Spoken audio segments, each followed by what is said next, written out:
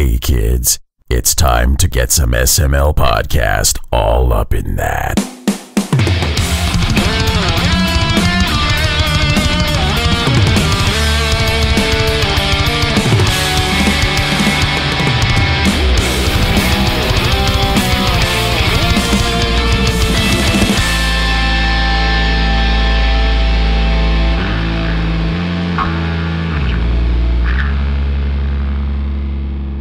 What's up, everybody? This is the SML podcast. I am your host, Joe. Joining as usual, Cole. How are you doing? I'm okay. I'm breathing, and I'm okay. That is a good sign. And you're here. I am. So that's a bad sign. Well, I was not going to be. So depending on how you feel about my presence, depends on whether or not that's a plus or a negative for you. Win for everyone, I guess? Sure. We'll roll with that. That sounds convincing. Convincing, yes. PartyCast, Chris and Pernell are here. How are you two doing? Okay, now I'm breathing. You have the wrong overlay up, by the way, you bastard. Oh, I haven't changed the overlay in months. Sad face. Here, I'll switch it. I put so much effort into the lovely PartyCast. I honestly thought it was still on PartyCast. There we go. Now I'm happy. Party! Making up shit. Pernell, how are you doing? I'm off tomorrow, so I'm going to feel good when I go to sleep, knowing I don't have to wake up for nothing. Thank you, veterans. And thank you, employment, for finally paying me for this crap. Because they used to force me off from work, but they didn't want to give me any money for it. So it was like, well, enjoy your day, you broke bastard. Like, thanks. I appreciate that. And by that, I mean, kiss my ass. But now it's like, yes, I too am amongst the people who can enjoy their time off from work. I will use it to be lazy as nature intended. So it'll be great. Chris, do you have the day off? No. Aww. In fact, I'm going to be working extra long tomorrow. But then I will be streaming the entirety of Skyrim because it's Skyrim Day. Skyrim I don't think Day. that's possible to do. Nice self-promotion there, Chris. Well, I mean, it's just the truth. I mean, if he's streaming it on Wednesday, the episode's not out until late Wednesday, so I think he's going to end up missing it. That was the point. Self-promotion doesn't work. That was the point. Yeah. That's why I was stating it as simply a fact. That's absolutely cold-blooded. Cold-blooded? That's my new thing. That's cold-blooded. 11/11 is Skyrim's birthday, so I will be praying at the altar of Todd. Yeah, which one? Any of them. He's streaming the whole game. Like Skyrim on the fridge birthday, or Skyrim on Alexa birthday, or Skyrim on a pregnancy test birthday. That was the one I was going to say. That was my favorite. I was so tickled when that dude got Doom running. I followed for like 3 or 4 days watching him try to get Doom running on that pregnancy test. Yeah, and then same. he did it, and I was so proud. Wait, Doom running on a pregnancy test? Yeah. Uh-huh. Like, he managed to get Skyrim, but it was just like a cutscene. But he managed to get actual Doom gameplay. Oh my god. Yeah. You could play Doom on a pregnancy test. It wasn't even a fancy one. It was like a generic store brand. It was the Equate. The ones, though, that are like digital that, say pregnant or not, instead of the ones with the lines. He managed to rig up that screen so that on a Walmart brand digital pregnancy test, he could play Doom. That's impressive and depressing. It's like when you got nothing else to do, but you're ridiculously smart. That's what you do. Quarantine leaves people with a lot of free time to do weird shit. Like, have you ever seen the videos of that dude that rigs up all these machines to pop balloons? just multiple ways of popping balloons. I do remember the one where this one guy made like a giant Rube Goldberg with the sole purpose being to ultimately, shoot a basketball into a hoop. It pretty much went through his entire like massive owned like outdoor property, and it was like, wait a minute, all this, where's it leading up to? What is this ball going to do? You're expecting to trigger something massive finale. It's like, no, swish. That's it. Was it at least from the 3-point line? Not even. It was a 2-pointer. Oh. The balloon popping guy, he doesn't even go through the effort of creating fanciful machines. He just comes up with different ways to do it.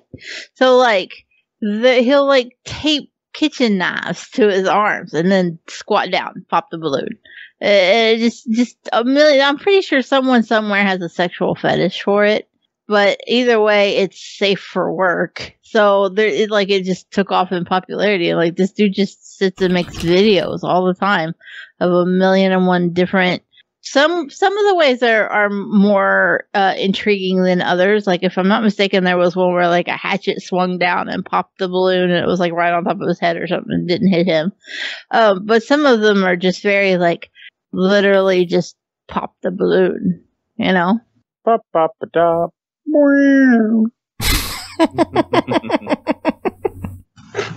don't know why. That's just all that came to mind. Oh my god. This show's off to a great start. Hey man, what can you say? It's a Tuesday. We're tired. We're human. We are tired. I've been up since like ridiculously early because I've been, playing with my Xbox all day. Wait, did you actually get one already? Yeah, buddy. I had that shit pre-ordered. Oh, duh, I forgot it would have technically had a midnight launch. Nah, mine opened at 10, so that's what I mean by early.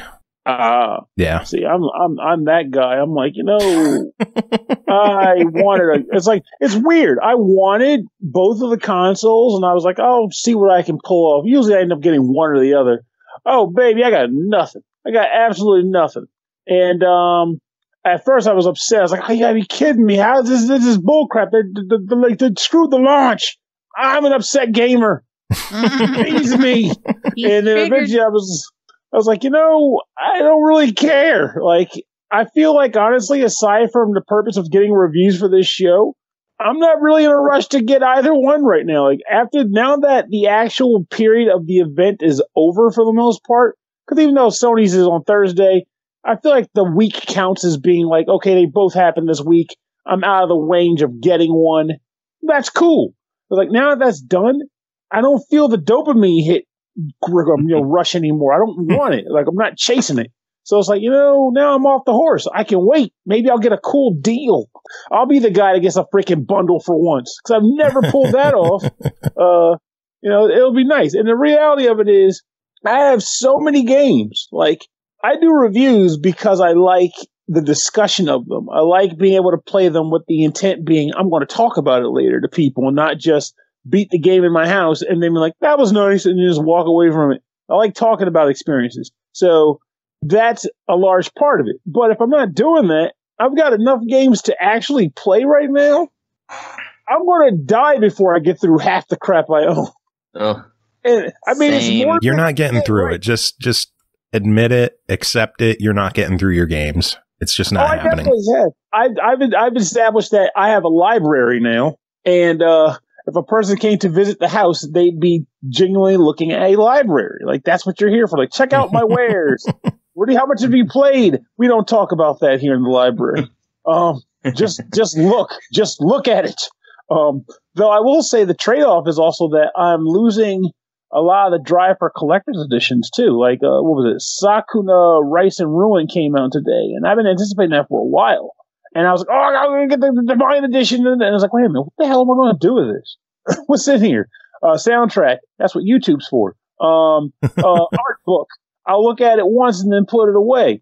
And then there's like this weird bookmark thing. Like, I don't read. So I was like, well, I'm not going to bother with that. Reading? So who does that? No one does, I bet. You already have to read in the video game. This is true. I just joke about it a lot because I actually started saying it to people. I was like, I don't read, but the reality is I read a ton. I read it in a different format. I used to read novels, but my ADHD wasn't having it. But video game, flashing lights and text, sign me up. But in the end, I was just like, in the end, I only want the game. All the other stuff is going to be looked at. It's going to be cool, nice big box. I'm going to put it on the shelf and never touch it again. Now, obviously, there's certain things where I feel like I'm still weak in the knees for, like Ease or something. I'll get an Ease collector's edition. But the average game where it's like, hey, get the CE because we made one. Like, I feel like a lot of that's going to be out the door real soon for me. And I'm perfectly fine with that. Space is a premium, baby. Yeah. I know that. I just got my Assassin's Creed Valhalla Collector's Edition today, which was smaller than I expected. I'm not complaining. But does it have a statue in it? Uh-huh. Of course it does. I figured it would. It has a female statue this time.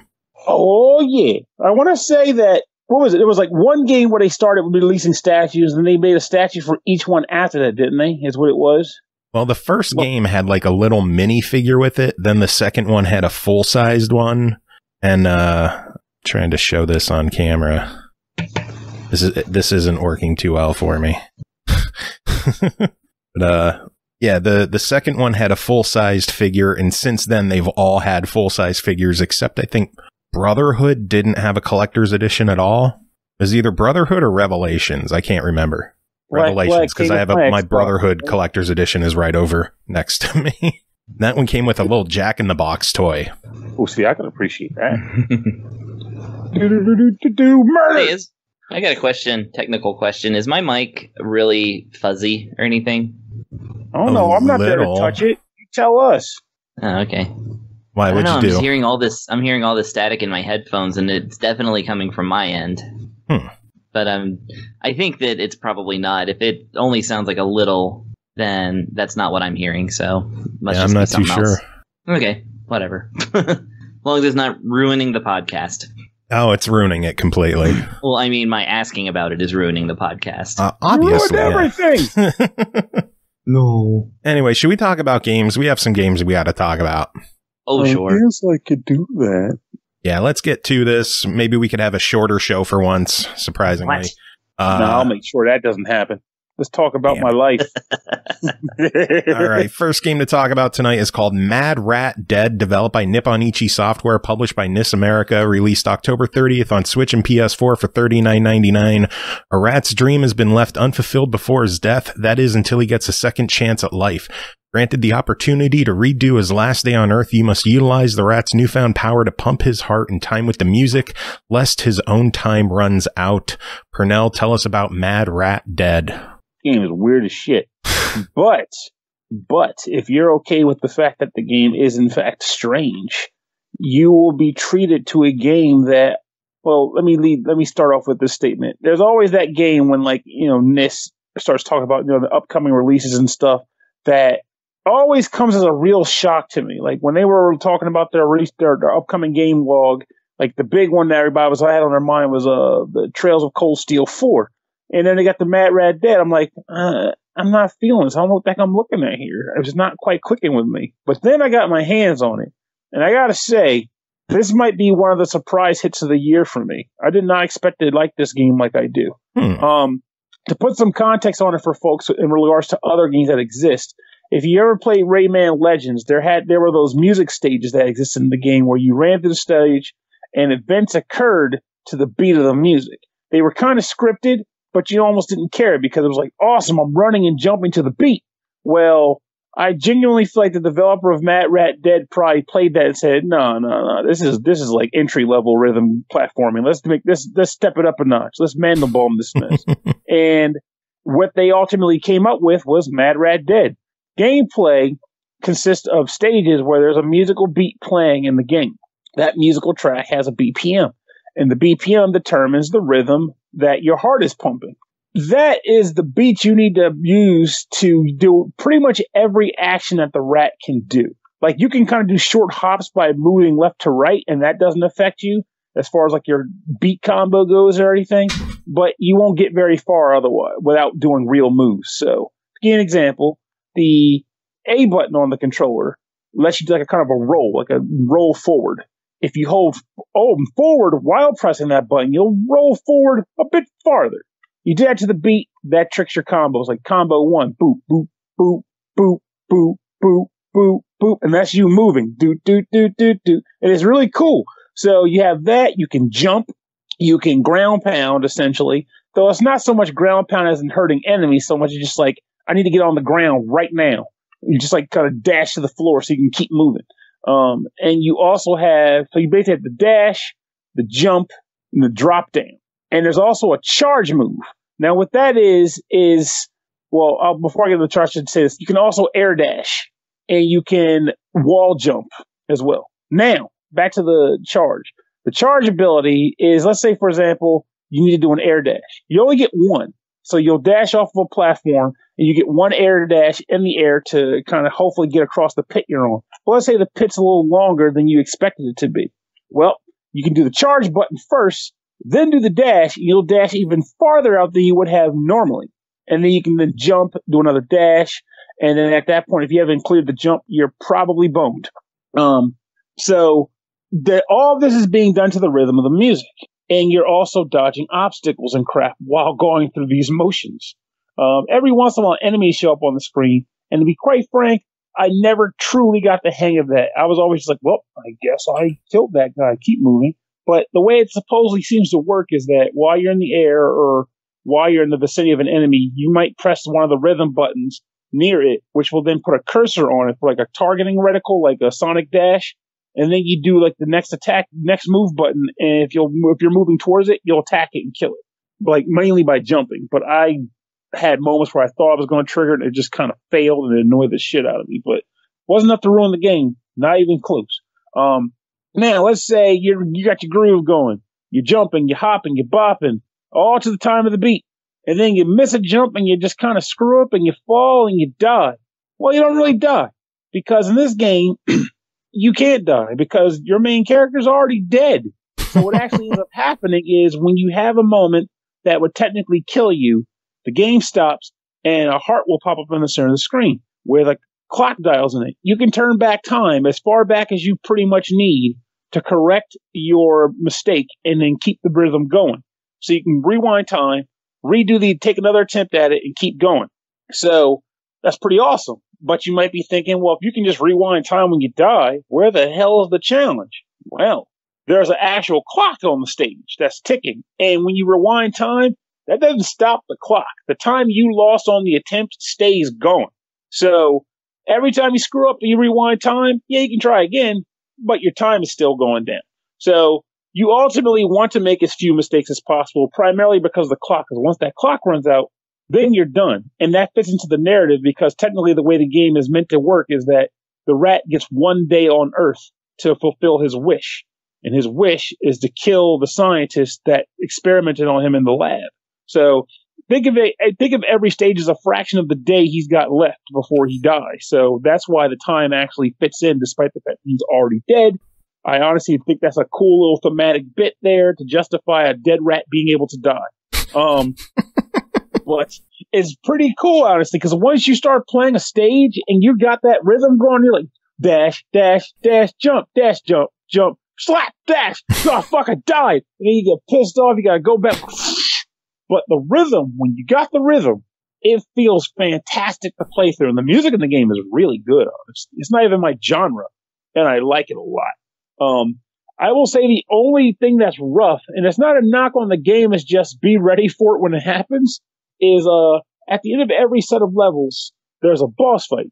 Now, bosses in this game are interesting because the rhythm mechanic that I mentioned before is still in play, but you also are dodging attacks and trying to time when to attack an enemy, and all this while trying not to break your combo. You will fuck up a lot if you're not used to this kind of thing, which you won't be because I can't name many other games that do this. So you're going to die or mess up a lot. Maybe not die in the sense of like, I just lost the game, but your combo is going to break quite often. But at the same time, there's something kind of cool about it because it adds an extra level of tension to boss fights. You see an enemy coming at you and they do kind of move to their own bit of a beat. So it's not like they're just like erratic, but you're used to doing like a normal platform game. Enemy comes at you, you jump, you evade it, right? But in this game, jumping needs to be done to the beat. So if the enemy's coming at you, you have to time your jump, but time the jump to evade the enemy and stay on beat. It adds one more layer that will mess you up in the weirdest way possible. And then they add more and more layers to the boss attacks. So it's not so simple as dodging one guy. It might be dodging 3 attacks. And you're doing all this to the beat. Fantastic product. It's got style for days. The graphics are really nice and colorful. Nice. The environments, the enemies are all like these weird, like radical neon, like crazy things. like you're in the sewers fighting like spiky, like neon paint cactuses. Like, what the hell is this even doing here? I don't care. It's rhythmic, baby. And you're just dodging stuff and bashing stuff. I love this game. Like, I did not expect, again, like I watched them play it on the Nippon Ichi freaking like, buzz reel video. And I did not expect to like this game as much as I do, despite that even. So This is one of those things where I think playing it is worth its weight in gold to really hammer home how effective this gameplay is. It's not like, it wasn't that they didn't do a good job selling it. It was just that it's hard to convey the joy of actually doing this rhythmic platforming without experiencing it yourself, because it's really freaking fun. And I'm sold on it. I'm genuinely sold. I'm kind of considering just buying it for a physical version of it. I like it that for much. Me. There you go. But then it won't be my physical, Joe. Yeah. I'll let you visit on weekends. They always got to install that teleporter, and baby, we're in. Well, $40 Pernell, on this one. What do you think of it? Solid buy it. Worth every penny. Frantically fun, rhythmically frustrating. You'll love it. Cool. I am very interested in this one now. You have it on my radar. Yeah, buddy. Rats for days. Rats indeed. Next game to talk about is called The Falconeer, developed by Tomas Sala, published by Wired Productions, released November 10th on Xbox One, Series X and S, and PC for $29.99. The Falconeer is an open-world air combat game featuring frenetic aerial dogfights and deep exploration of the mysterious open world of the Great Sea. Ole, tell us about The Falconeer. Holy fuck, this gorgeous game was made by one dude. Yeah, it was. That's insane. I know that I play a lot of shit that is made by one person, and I always harp on what a good job they do. I'm never not gonna just be blown away when I have a game presented to me like The Falconeer that plays as well as it does, looks as good as it does, and then you go, by the way, this one dude over here made it. You can't help but be like, just fucking wow, calm down, man. If you have not seen a screenshot, a GIF, I have to force myself to say it like that for you guys. A GIF, a video, anything of this game, just look at it. And for all of its hallmarks at being pretty, it sounds just as good. There is a world overrun with water. We all talk about how good Sea of Thieves water is, as far as like pretty water in a game goes, right? Yeah. That's like the gold standard. Yeah. And like, think of how many people were responsible for making that pretty water. Yeah. Mm-hmm. And then you have these beautiful oceans in the Falconeer. By the way, one dude. And it's just everything about this game visually and from an audio standpoint, it just will blow you away. I do have to be 100% honest. I'm really bad at anything that involves flying. And the entire premise of the Falconeer is that there are these warring factions and, fighting for what little bit of land is actually poking out of these oceans. And it's all, air and naval fighting. And it's very reminiscent of World War II era dogfighting. And it's super cool. But I fucking suck at it. So that means I have to complain a little bit about this game. I think most people are going to be fine. And I'm very consciously aware of how like gameplay that revolves around dogfighting and aerial stunts and things of that nature is not my forte. But this game was so pretty I couldn't help myself. And it's not my strong suit. It's not what I play a lot of. I always struggle with it. but usually there's at least a safety net for people like me. And the Falconeer does not have that. There are no checkpoints in a mission whatsoever. If you fail, you're back at square one all over again. Ouch. Even if you're set to easy. Now, I will say, it takes a lot of fuck-ups to fail if you're on easy. Not so much the harder difficulties, I wasn't even brave enough to fuck with that. But on easy, it took quite a bit to fail. It was pretty forgiving with me. And then eventually it was just like, you need to put the controller down. But it was frustrating because a lot of the gameplay focuses on riding your big ass bird. I love that that's the marketing for this game, by the way. It's just big ass bird. Riding your big ass bird to a waypoint, getting a little bit of story exposition. Somewhere between A and B, you might pick up a little bit of a dogfighting sequence. You may get to pick up some mines and drop them on some ships. It's all really well done. But if you're like me and you suck, well, it sucks to be me. Because you're going to be doing it over and over again. And those longer wait times from getting to point A to B, you can't control how fast your Falcon flies. So you're stuck going at the pace that the game has set. And that pace is fine the first time when you're like, I'm on a big ass bird. And you're just like overjoyed looking at things. But when you died a few times and you have to start the whole mission over and over and over and over and maybe over again, like me, then there just comes a point where you're like, yeah, I get it. Big bird. Let's go. And it would be nice to not be stuck repeating sequences over and over until I'm not a dumbass. No. That's really legitimately the only thing I can complain about.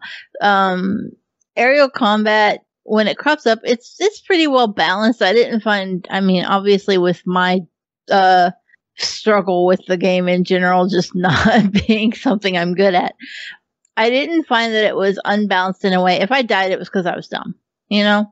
It was because I was bad and not because the game was cheating or unfair in any kind of way.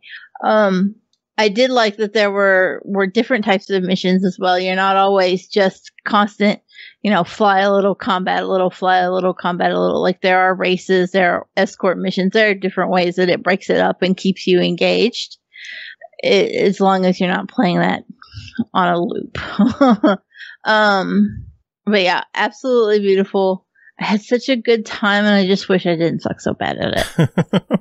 I want to give a quick shout out to GameStop. I picked up my Xbox today, and I was ready to pick up the Falconeer. And day one launch, day one edition. I dropped the extra $10 to get the physical edition with all the goodies that came with it. And they told me it wasn't out till next week. I said, "Oh no!" And I said, "I'm gonna cancel it, and I'm just gonna get it digital later on." Goodness gracious. So there were some really impressive elements. Like, I know that I narrowed it down and was like, oh, it's just kind of like World War II dogfighting gameplay. And like combat wise, it is for the most part. But the way that they have like enriched this gameplay to look and feel different while still being so familiar is really impressive. And I say they, remember, it's one dude. Yeah. But like, your weapon, for example, you're not a fucking Falcon. You're not on like a machine gun or anything. The Falcon has a rig, which is what they call a relic, attached to it. And you have to fly into fucking thunderstorms to charge it up with electric that you fire.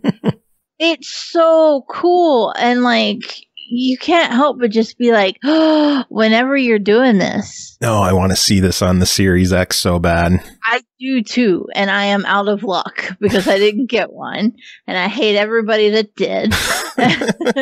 Yeah, we hate everyone that did. Fuck all y'all. Fuck all y'all. I'm the only one who got it on the show. Yeah, well, fuck you. Let's be honest here. If you didn't get one, we have been on you about it. Yeah.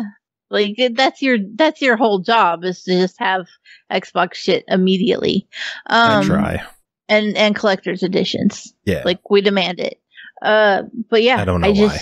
I stunned by the game. the more I played it, the more I was just like, this is incredible if you're the kind of person who's good at this. Well, then for $30, what do you say? I'm going to roll with a buy it. I think it deserves it. I know that I'm bad and I'd like a few extra like checkpoints and safety nets for people like me.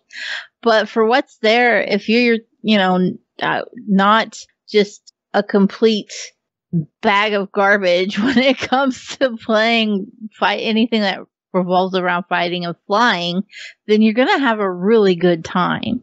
Sounds good. I am going to have to cash in some Microsoft reward points and pick this one up. Do it. Alrighty. Next game is Crystal Ortha, developed by Hitpoint, published by KEMCO, released November 6th on Xbox One and Windows 10 for $14.99. Today, too, in the town tavern, the Crystal appraisers devote themselves to their business in search of a far-off legend, set off on a journey with 4 allies who have the future on their shoulders to find the legendary Crystal Motherlode. Chris, it's a KEMCO RPG, so tell us about it. Yes, KEMCO. So in the endless cavalcade of KEMCO mobile RPGs brought to life on consoles and PC, this, of course, they all kind of fall into like brackets. There's many kinds that sort of imitate each other, and this particular one is the series of games developed by by Hitpoint, which is, you said, as opposed to X-Create. X-Create tends to make the ones that are the most familiar. Hitpoint, really, I would say I would trace this particular flavor of RPG back to Legend of the Tetrarchs and Monster Viator, both of which I've reviewed and one of which I've beaten. And that's good for me because that is actually my favorite set of KEMCO RPGs is this set. I find them really, really, really good. And I'll tell you why. So this is a 16-bit throwback type RPG, of course, with the modern amenities such as an orchestral and rock and roll soundtrack. Rock and roll for the hip kids. Yeah, rock and roll for the hep cats. And but yeah, real instrumentation type of stuff. Pixel art, just stupendous, like excellent pixel art. It's a top-down kind of thing. And battles play out in like a kind of first-person, turn-based kind of mode. And here's where all 3 games are very much related, is that you basically, instead of simply hitting like attack or magic or item, there's no items in this game. You have the ability to straight up attack with your weapon, and that does damage. And then you have a set of skills that consume skill points, which skill points are you start off a battle with some skill points, and you gain skill points every single turn.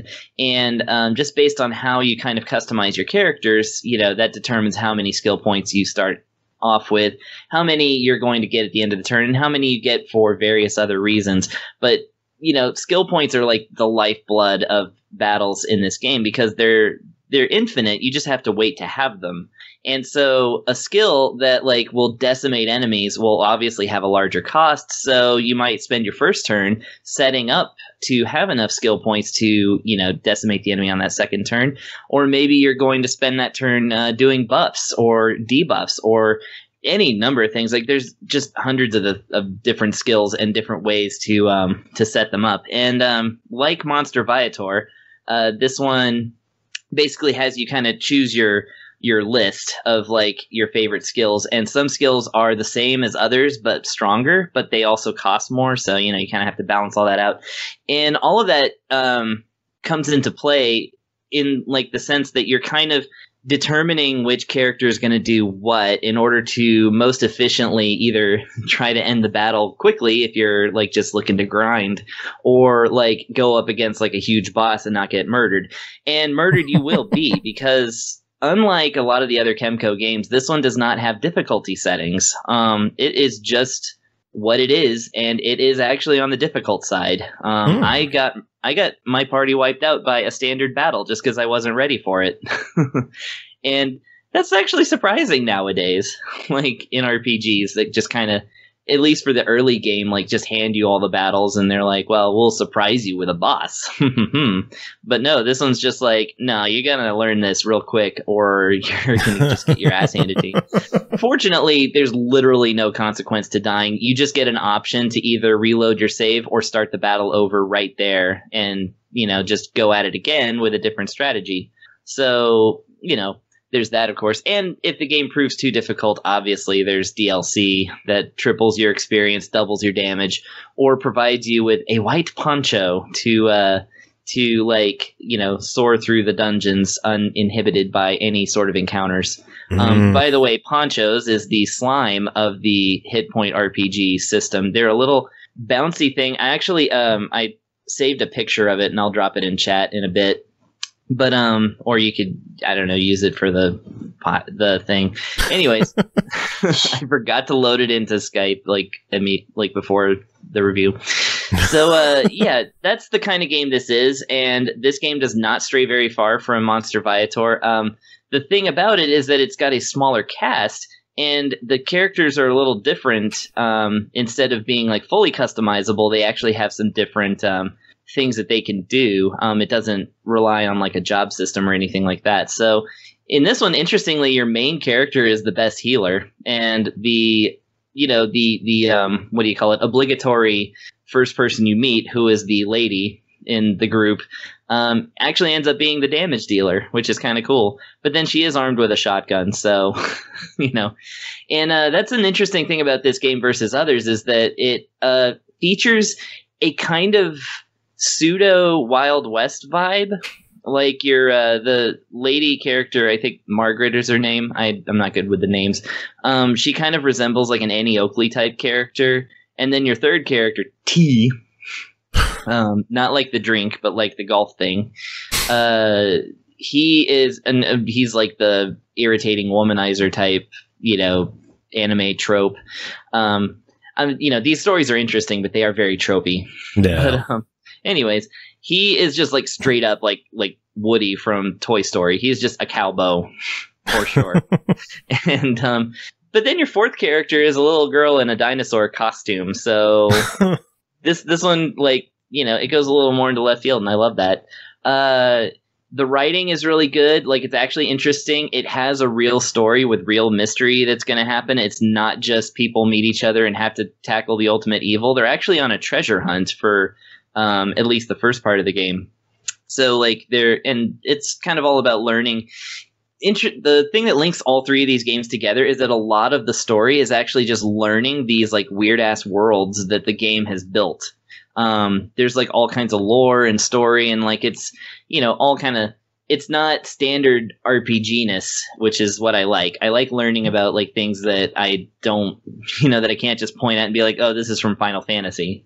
Because it's not. And the weird thing is as well that they don't pretend that the game is a Wild West RPG. It just sneaks into the aesthetics. It's so odd. Anyway, that's what I love about these games, that they're interesting.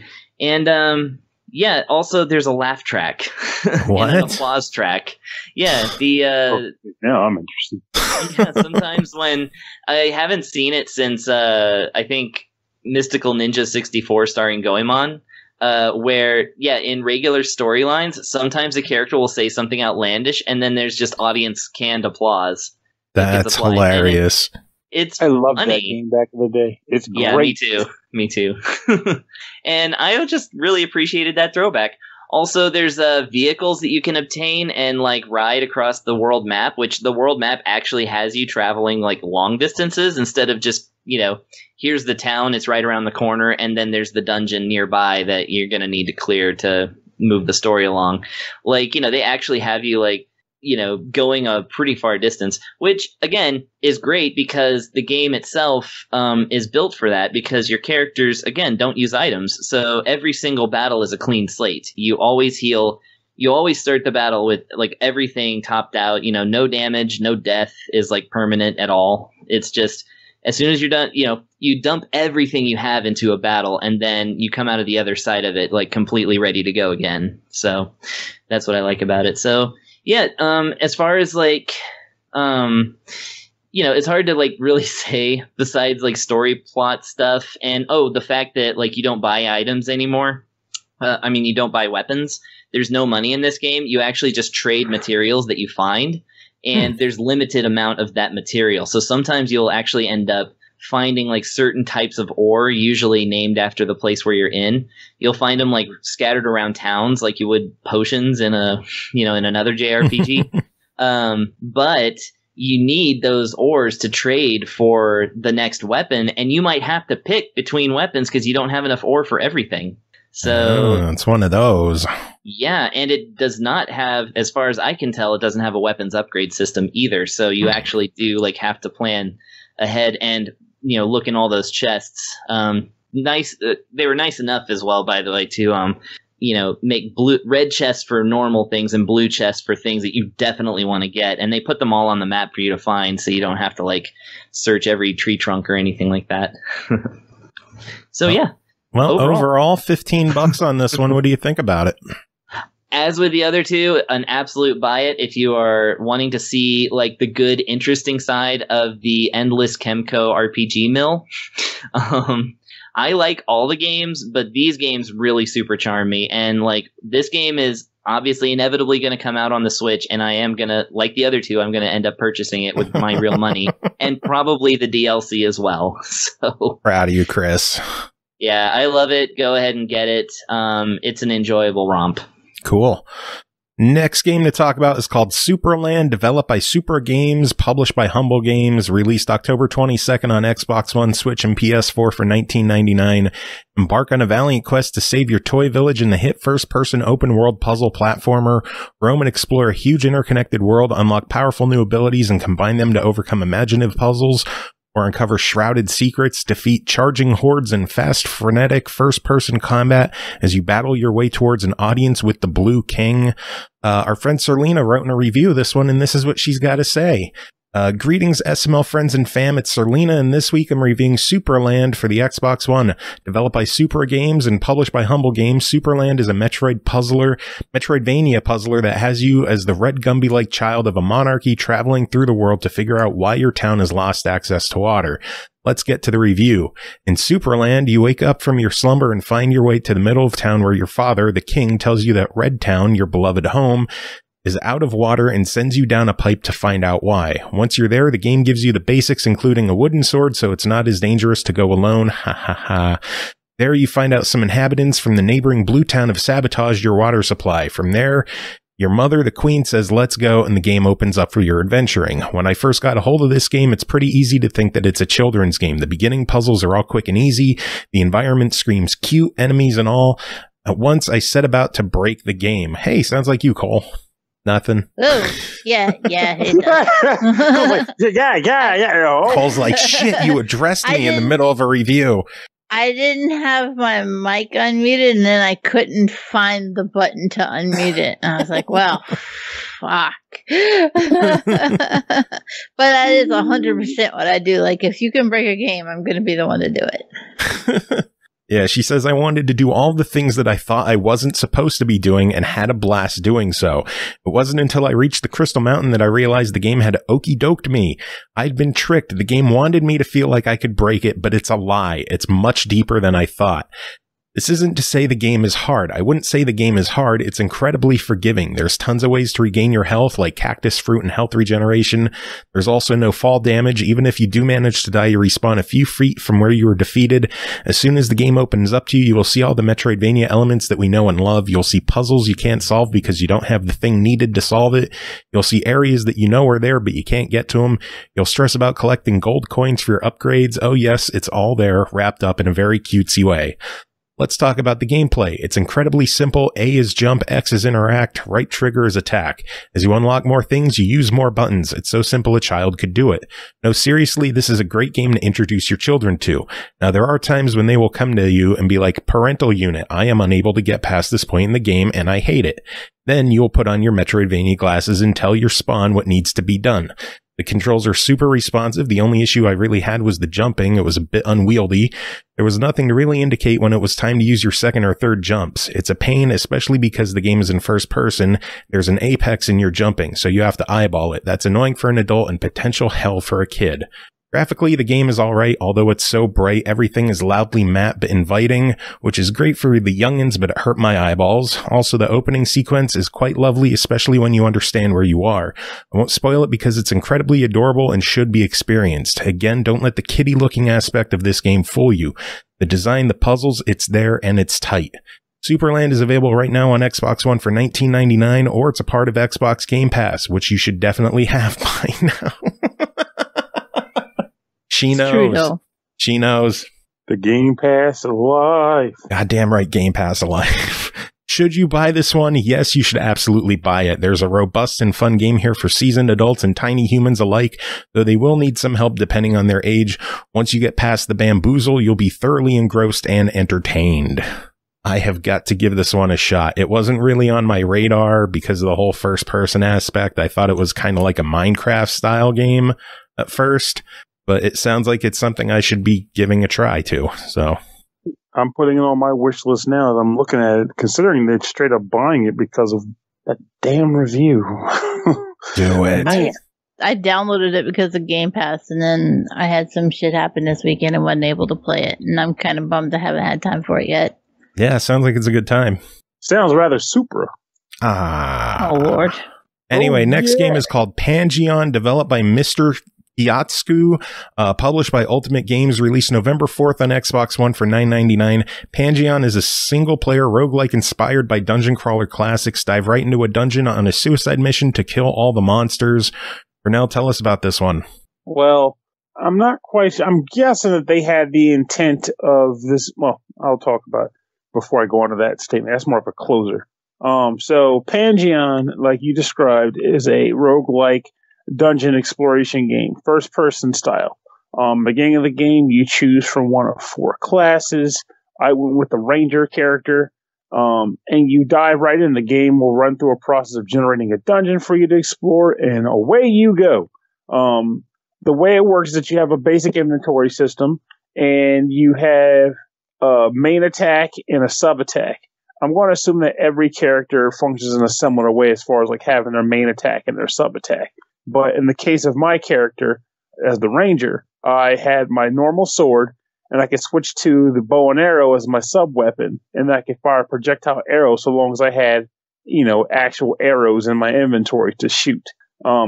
As you play the game, the idea is you go from room to room, exploring and seeing what you can find. As you look for the exit to the location that you're in and go to the next floor. When you find enemies, or rather, they find you, because a lot of times I have had most open the door and enemies like, "Hey, look, sucker!" and they just come at me. It's like, "You jerk!" But when an enemy comes at you, you are tasked with killing them, and you can use whatever means are at your disposal to kill them. You have a block button too, though I will be honest, I never managed to pull that off in a way that actually made it meaningful. So, fun fact, I never blocked the entire game. So as you explore, you defeat guys. Sometimes you'll find items on the ground you can pick up and put in your inventory, including equipment like, armor, and such for your character. And then when you find the exit, you move on to the next floor. Every once in a while, when you go to a new floor, you'll come across a man who's offering to sell you some wares. When you go there, you haven't found any gold throughout your exploration. You can take that gold and buy some new upgrades, whether it be armor for your character, maybe an upgraded weapon, or upgrade sub-weapon, or some potions, mainly for like healing, or for magic, or for, that was weird, or for like something called a strength potion, which, to be blunt, I assume it increased the attack power that you wielded, but I never quite noticed. I just used it once, and then the rest of the time I sold them for money. Nice. Because I wanted equipment. So eventually you get to the bottom of a zone and you fight a boss. And if you beat that boss, you'll get a decent EXP reward, and you'll be able to access the next environment. You do also manage to level up. There's experience points, and when you get enough experience, you level up your character, and you can spend skill points. Well, they call them skill points, but it's really just attribute points, because you end up spending it on the various stats that your character has.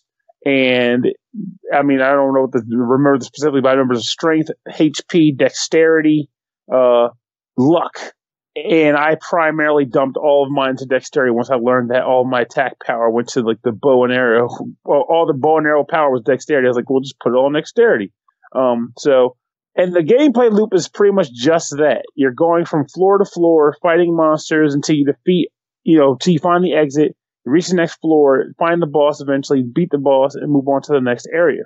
I did this until I eventually unexpectedly beat the game. Like, I was expecting it to go on for a little while, but I beat the game fairly quickly and unexpectedly. What do you mean unexpectedly? So I didn't know what the level layout was. Like, again, the whole point of this game is just like you read in the descriptions, like, get into the dungeon, defeat the monsters, right? So there's no, like, layout of where am I going? Who's the final villain? What am I attempting to do? So the last area I was in was a zone called the Depths. And I was just running around the depths fighting monsters. And there were a few like mini bosses, like 2 or 3 giant versions of monsters I'd already fought in the game. I'm like, okay, I'll fight them and I'll win. And then when I beat them and got to a certain area, thinking I was walking up to a super final boss, it was like, you completed the game. And the achievement game was like, you completed the game. And I'm like, I completed the what? So it was like, well, I guess that's the game. So I was shocked that it was over. So the game itself took me like maybe 2-3 hours. I'm not exaggerating that in the slightest. Yeah, I know the game description says a mix of many roguelike games combined into a fun, although short experience.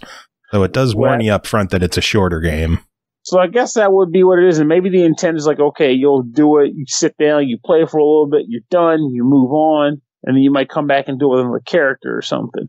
Though I will say, length aside, I had one other gripe about the game, and that is how combat broke down. So when you're fighting enemies, like I mentioned before, I had my melee attack, and I also had my distance attack. Meleeing is you swinging your weapon. You have to hit the button each time you want to swing the weapon, which is not an issue per se, just a description. You have to swing the weapon each time to attack the enemies. When I would play this and I had to fight actually melee style, more often than not, it was basically, I felt like I was just kind of like having battles of attrition or hopefully beating the guy up in a way that it was just like, okay, he's not quite noticing me, hit him with a decent strike, and then try to finish the job. But for the most part, I didn't like melee combat. I was only good when I was using the bow and arrow, which is pretty much also how I managed to beat all the bosses like I did. I was just like, arrows. Pew, pew, pew, pew. Buy more arrows. And I just steamrolled every boss with arrows. Because whatever works, man. Exactly. Because I feel like if I had to fight any of those bosses with a melee attack, I would have been done. Like, I don't think I could have beaten any of the bosses with a melee attack. And I feel like a lot of that is because of just how melee works in the game. So that was like just the main gripe I had. Though, arrow combat was perfectly fine. I mean, it worked as I expected it to. It did a good job. But it was just the melee that gave me a lot of grief. I feel like overall with this game, if you're okay, like I said, I mentioned earlier that I beat it in like 2-3 hours. If you're okay with the fact that you will technically see all the zones in that amount of time, then I think it's an okay run. Also, as far as equipment goes, there's only 3 tiers of it. There's the basic leather. Actually, now I think about it, there might have only been 2. Leather and then steel equipment. So like, boots, armor, helmet. No. And that's all you get. So like, there's like, once you've upgraded those, like, well, there was a nice run there on the equipment. But not much with that. So you are truly getting a short but sweet experience. But if you're okay with that, I think it still could be a solid try because I think graphically it's nice too. That was part of why I was like, when you were like, you want to review? I was like, sure, I'll do a review. Because I do like the graphic style too, like the whole kind of like flat paper people in a Minecraft looking dungeon. So yeah, it looks pretty cool. So overall, $10 your verdict? I'd say it's a try, but try it knowing that it's quite short. Cool beans. I like beans, but not so much when they're cool. I like them hot, right off the pot, delicious. Hot beans. Hot beans. Yeah. Next up is a preview of Undungeon Arena, developed by Laughing Machines, published by Tiny Build. Undungeon is releasing Q2 2021 on Steam. Undungeon Arena is a standalone experience that introduces you to the complex universe of Undungeon, an upcoming pixel art RPG with a rich, perplexing lore, intense real-time combat. Chris, tell us about Undungeon Arena. Okay, so yeah, this is just a an early build kind of preview of the game. So it's, of course, they tell you all up and down that it is subject to change. Yes, and this is a preview. Preview. Exactly. So the lore of this thing is that basically instead of a universe where like planets and solar systems and whatnot are countless light years apart, this game subscribes to the multiverse theory that actually it's a bunch of universes laid on top of each other that are separated by what they call a thin membrane, which I'm like, okay. And so, as a natural consequence of this, 7 versions of the planet Earth all suddenly collide in the multiverse and turn into one like planet that is basically this just a big gumbo of these 7 like versions of Earth, and of course that obliterates most life. And so this is a post-apocalyptic type of game where they call it the shift, and and so like post shift, creatures from these different realities are now kind of like having to learn how to survive together. And of course, part of that is the arena where, hardy fighting types get in there and fight a whole bunch of enemies for money and stuff. And that, all goes to serve the purposes of a nefarious, shadowy figure that, of course, you're going to have to, know about in the full game, I guess. So yeah, you get to pick from 2 different characters, and they're very different, but their concepts are fairly similar. You've got a melee character called Void, who is basically like a Grim Reaper with one of those like bird masks like you see in like those old like plague type Victorian era doctors, like that type of thing. It shows up a lot in steampunk. But yeah, he's got like this big birdie skull like attached to his face, and he's a stocky, creepy man. And well, actually, I don't know that he's a man, but anyways, it's a creepy thing. And it's a melee character that uses claws. And then there is Marduk, which is a robot that floats around, and kind of all of it's kind of like a golem, I guess, because all of its parts can separate, and there's like just this light in the middle, and that's kind of like who the character is. And that, Plague Doctor, thank you. And that is your distance character, actually, because it shoots laser beams. And pew pew, it's a pew pew character. And so the basically what the you get to unlock the key to one of 5 different worlds, but of course only one world is available right now.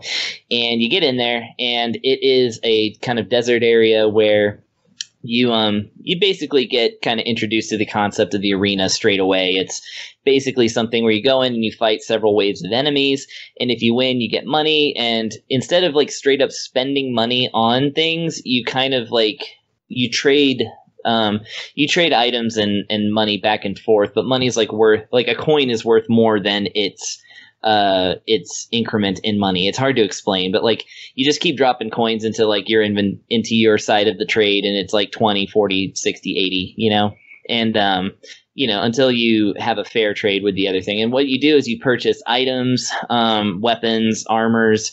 There's different traders that are on the grounds. You purchase like passive upgrades to your character, and you're gonna need them because these enemies ramp up quick. They're fairly difficult. So the presentation, it's like an action RPG type of thing. You have your attack, which depending on your weapon can be augmented in different ways. For instance, the first claw that you can get for Void allows it to do a 3 combo attack, which is very powerful if that third strike actually connects. And then it's only mouse and keyboard interface right now, so it's WASD for moving, and your mouse kind of points you in a direction, and one button like uses your melee attack and the other button dashes. And all of this takes up energy, which if you use up all your energy, then you gotta like go and find some cover or something and wait for a second for your energy to come back. So while you've got hordes of enemies closing in on you, some of which are pew-pews and some of which are melee enemies, some of which are both, then you just kind of gotta make your way around that battlefield and try and win. And all the while, you kind of talk to a few other characters that pop up every now and then, especially as you start winning matches, and they kind of reveal a little bit more about like what's going on and what different kind of denizens are on this planet. So that is the long and short of it, really. Well, Undungeon Arena is available now on Steam for free. People could download it and check it out. Is it worth downloading and checking out? Yeah, I think so. It gets straight to the point, so you don't have to go through a bunch of story. It's definitely, it feels unfinished, but I think that the core gameplay is really interesting, and I like the characters. And there is an unlockable character in there, so I assume that there's some more content that I haven't uncovered yet. So yeah, I'd say this one's worth checking out for sure. See if that's something you want. Definitely. The pixel art's amazing, so you're going to want to like check it out just for that, really.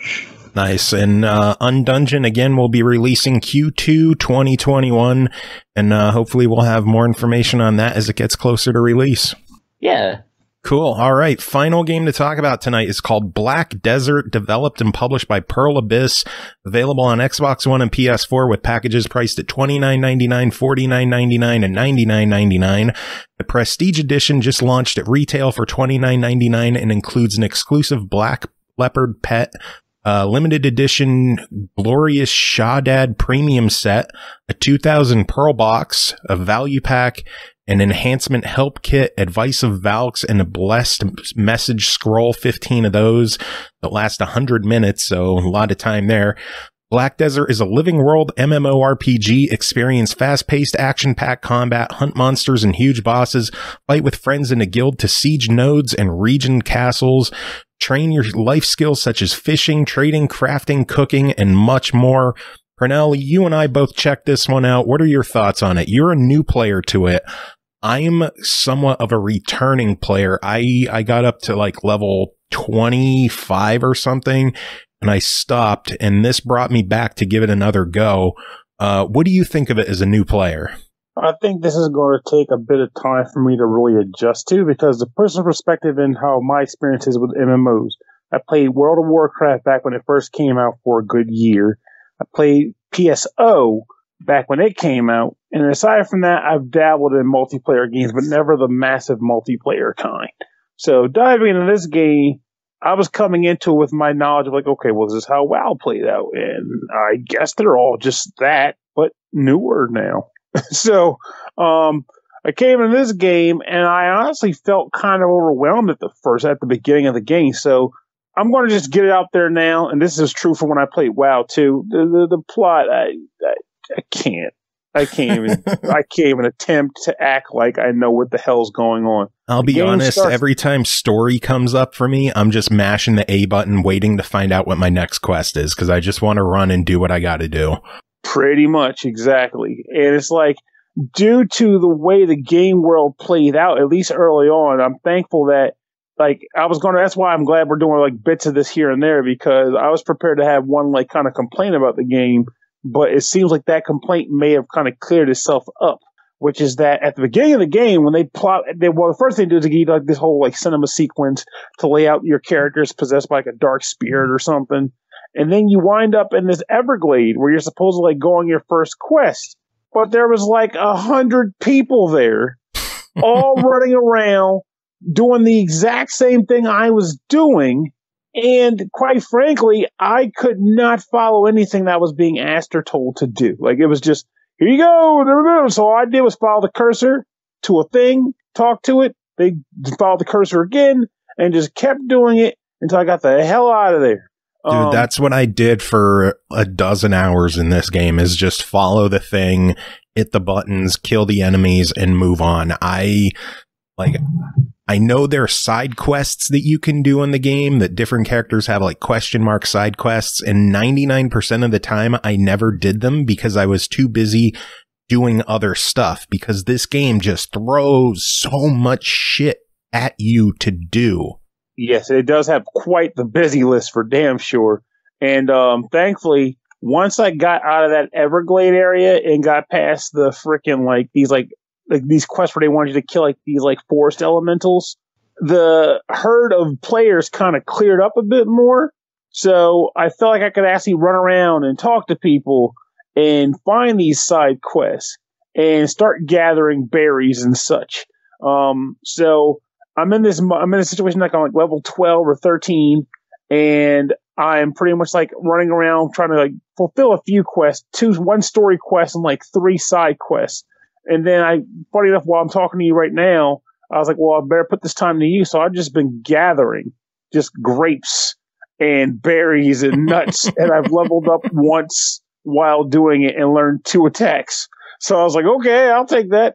But I will say one thing that I did like, and I think would be better if it actually gets to the point where like it actually feels like more of a challenge, but I like the combat in this game. Oh yeah, the combat's fantastic in this. Like when I would play something like WoW had it so that if you want to do an attack, it was like this whole like skill bar, and you had to like scroll to every skill and then eventually do it. And that's just how the cookie crumbled. But this game, the way combat works is every attack and move is attributed to buttons on your controller, at least for the character class I chose, which was the Valkyrie. So, for example, one of the trigger buttons does like your melee combo.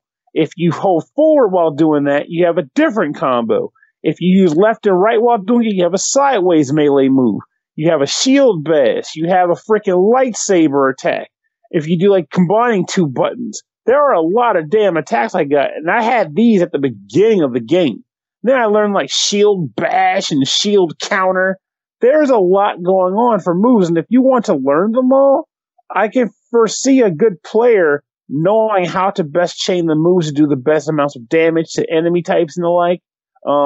But the MMO issue when you combine the 2 things, which is why I'm hoping that later in the game maybe this doesn't happen, is that the early enemies were just kind of like meat sponges, like just slash them till they die and get your goods.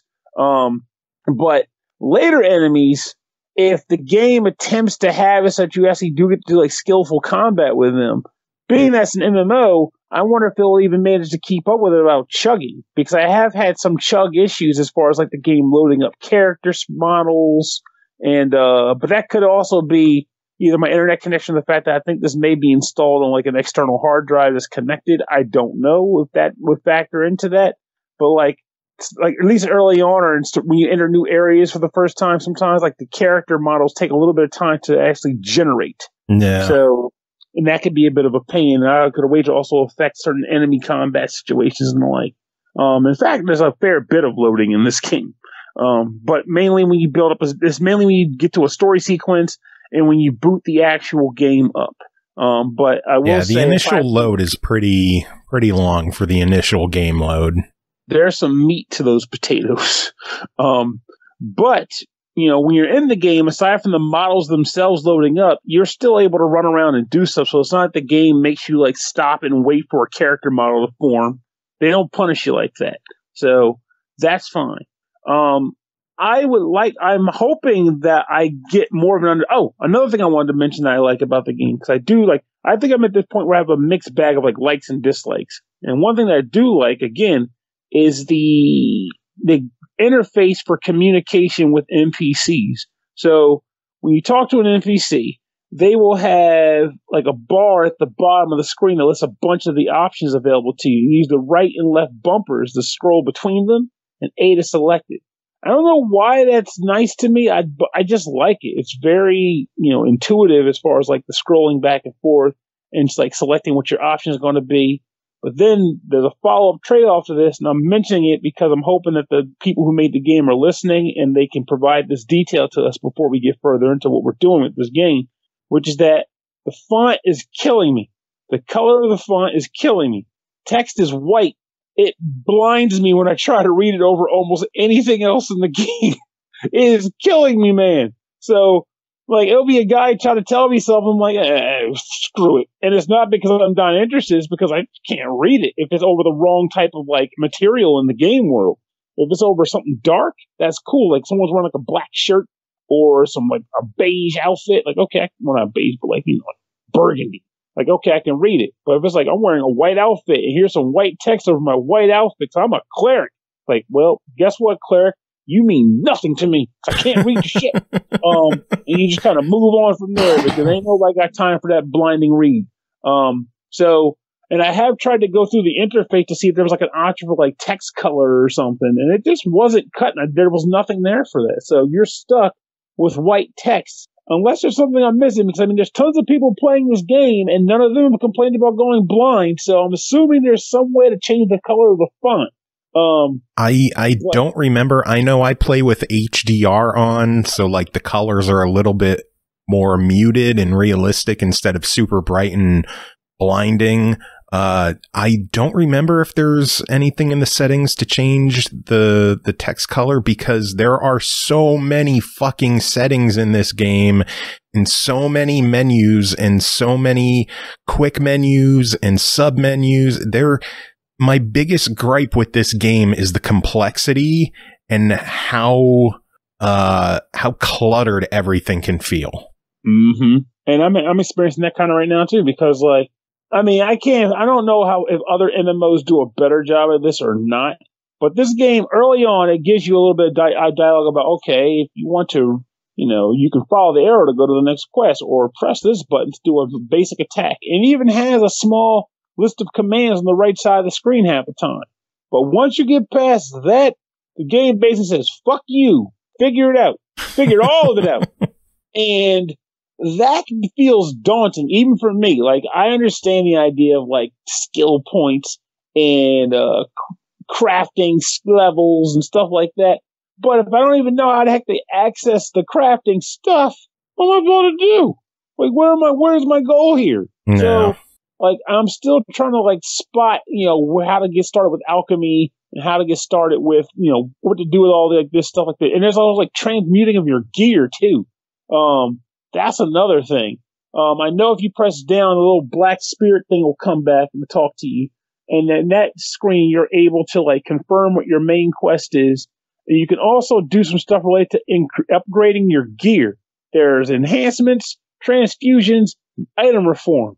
I have dabbled with the actual enhancement part, and I'm not 100% fluid on how it truly works, but I guess the idea is that you put a weapon in the left slot on like it's like a bit of an equation where it's like, here's one square which has the item, and then the next thing is a diamond that has the modifying item, and then the final thing is what the result's going to be. And you have a chance of it failing, and if it fails, I actually had a friend explain this to me who's played it on PC before, because I was like, what's wrong? But he said you can fail an enhancement, and if you fail the enhancement, you can actually lose experience for it. So it's like, it is a genuinely risky bet where you can either enhance a weapon and it becomes stronger, or you fail and it gets weaker. Now, there are these items called cron stones, which I did get with the code that they gave us. And those cron stones, or I guess are apparently very rare, so I'm going to assume that's probably like a thing that you can purchase from the game, is a item that allows you to negate the losses that would come from a failed transmutation. So that's going to probably be a factor into utilizing that service. So you'll get weaponry, but then you'll want to ultimately upgrade the weaponry using transfusion or rather enhancements, and that could get a little dicey. But that's going to be something I have to play with down the line when I'm feeling more comfortable with letting some cron stones go and alchemy go. Well, let's talk about this Prestige Edition. It's $30. It is available at retail. It includes the Black Leopard pet, which I named Predator, obviously. Ooh. It also comes with 2,000 pearls, which is the in-game currency. I'm not sure if you used them yet or not, but I personally used them. They had a sale on inventory slots where you basically got double for the same price, and I used my pearls on that. I think I'm actually disturbed because you're mentioning pearls. I've never seen a pearl. In fact, that was one funny thing that I've been trying to figure out, which is the damn currency. Because I'm like, you kill enemies, they don't give you money. And I go to a shop and they're looking for gold. I'm like, but I don't have any gold. So it's like, okay, here's some items in my inventory. They mentioned a gold, like in the form of like a stack of plates, like it's worth this much. So I've been selling that stuff here and there, like just weeds just to watch to see where on the screen the inventory counter would go up. So, okay, based on what I just sold, what was worth 10, did something over here increase by 10? Bam, there it is. I found where the gold is communicated, which means I also know where pearls are communicated because I did that. But I've never seen anything related to like, here's a stack of pearls, Pernell, just for starting your game off. Like, I haven't come across that. Open your inventory and hit the bumper to go to like where the cosmetic items are, and you should have a bunch of promo boxes and goodies in there that you can use. That's where like all the value packs are. So you got to open up your inventory and then just switch over to the next menu and you'll see everything there.